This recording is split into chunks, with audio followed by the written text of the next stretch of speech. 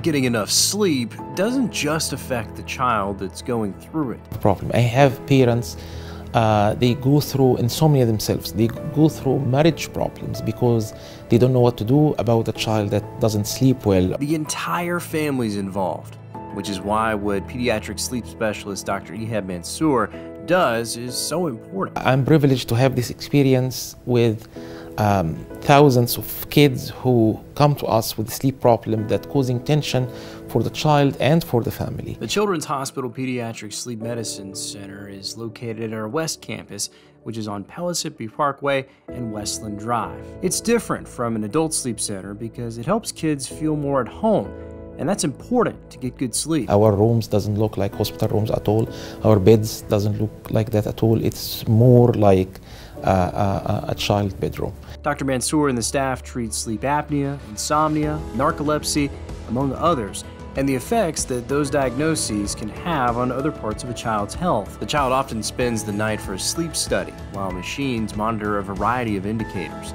The Sleep Center does nearly 1,300 sleep studies a year for children. Registered polysomnography technician Chase Smith administers the test. There's EEG, so we can see brain activity to know when a kid's awake or asleep.